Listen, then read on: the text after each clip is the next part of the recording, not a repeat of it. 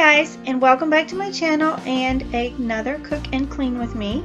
This is Sunday night and I have been so busy this weekend. I'm doing about 4 different projects at once and I wanted something that was going to be quick and easy, and pizza roll-ups sounded perfect.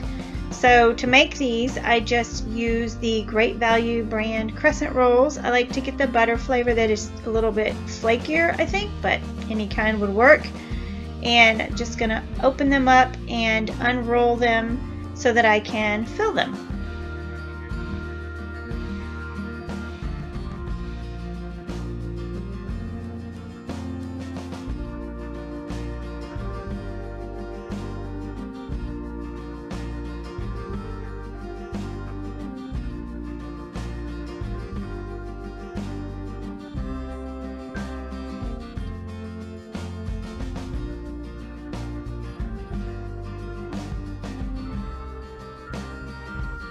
So I bought this Sargento Blends 5-cheese Italian. I never had used this before, but oh my goodness, this stuff was so delicious, so flavorful.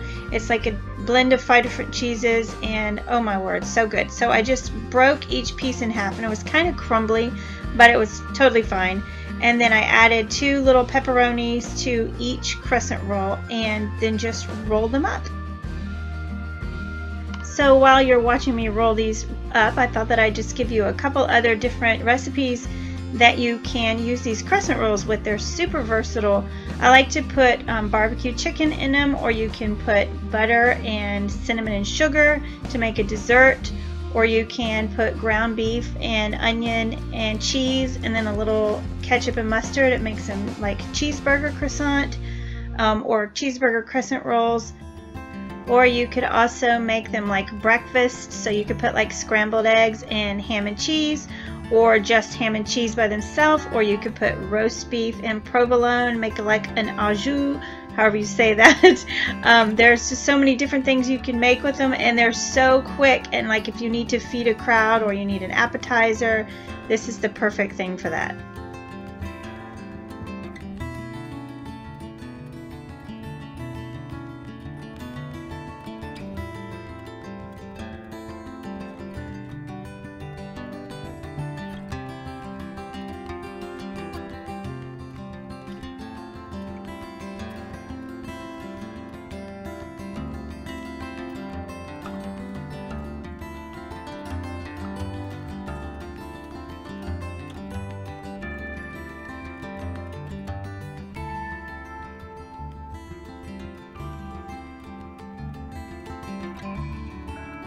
So then I just took some butter and this McCormick garlic herb seasoning. It was out of focus here, but it's just made by McCormick, and that stuff is so good, and it's got all the seasonings already in it with garlic and everything, and I use it on a lot of stuff and it's so flavorful.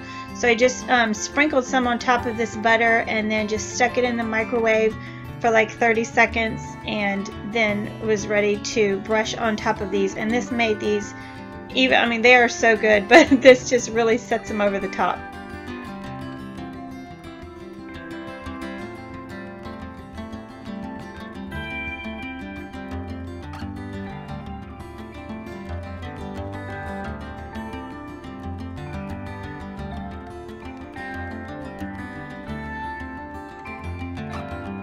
And I baked these in the oven at 350 for about 13 to 15 minutes. And at the end, I broiled them for like 1 minute just so that they were nice and toasty on top. And then they were perfect and so delicious. So that was dinner this Sunday night, and we just used some of this ragu pasta sauce to dip them in, and then I wanted to have some salad on the side, so we had some of this sunflower bacon crunch salad. And dinner was delicious, but it is now time to clean up the kitchen, so I'm just going to be putting some things away and then loading all my dishes into my dishwasher.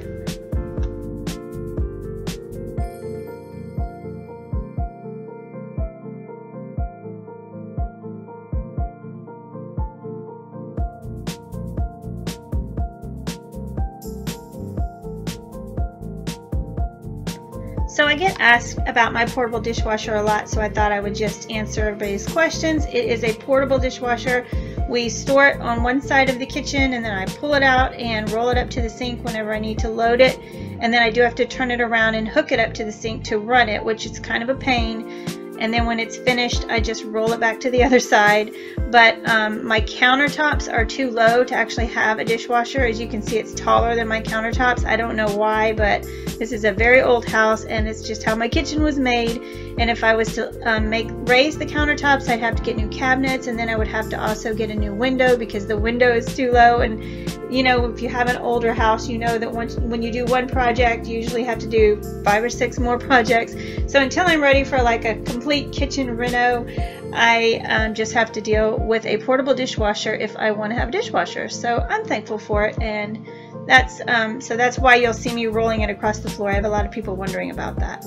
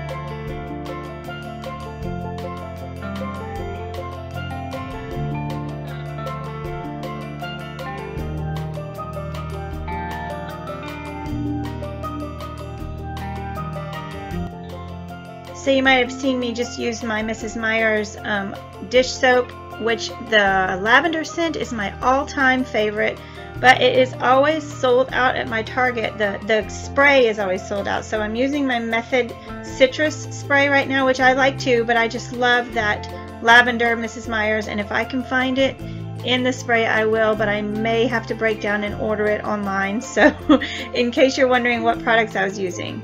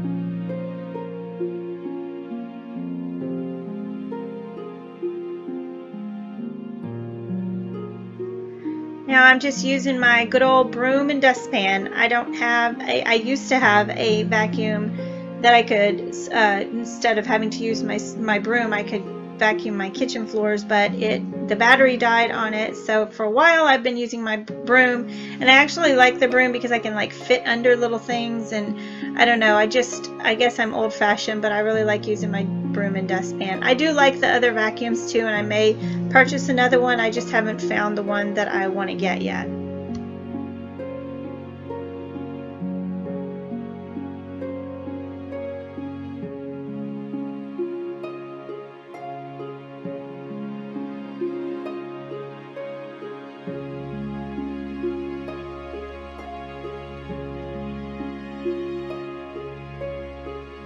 This is the area by my back door, and I'm sure that you're probably sick of hearing me say how much rain we've had. I heard that we had 175 days of rain last year in 2018. That's nuts. But I mean, we've had so much rain, there's been so much mud. My dogs have tracked mud in here. I mean, it's just been insane. So this little area, I'm always trying to clean it because it just always seems like it's a mess. So I wanted to show you this new mop that I got. This is actually the first time I used it. It's by Bissell. It's the Power Force Liftoff, and I'll link it down below in case you're interested in it. I just got it at Walmart. It was not expensive, but I used to have a steam mop that I loved, and it ended up dying, and it's been years since I got one, and I didn't want to invest in something super expensive right now. I just wanted to try this one out. It was around $50 at Walmart, and you just fill it with water and plug it in, and it's super easy, and I thought I would give it a try, and I was actually very pleased with it. So I'll show you how much dirt it actually got up off the floor. This blue blinking light, I think it blinks until it's ready, and then I think that's when it is warm enough for you to get some steam. So I did a really good job. I just did the kitchen and then by the back door in my little laundry area, and I was really happy with it.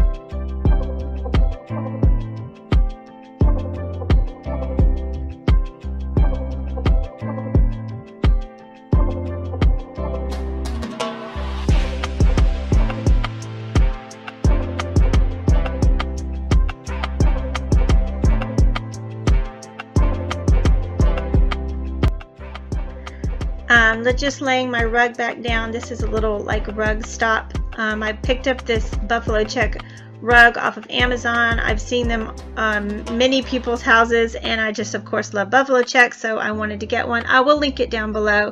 It did come with these little sticky things for the floor, and they did not work. So as you can see, I got a lot of dirt up off my floor, and it's a super easy removal. You just pull that pad off and drop it in your washing machine, and you can use it over and over again, which I really like that. So that is it, you guys. Thank you so much for watching and for all of your support lately.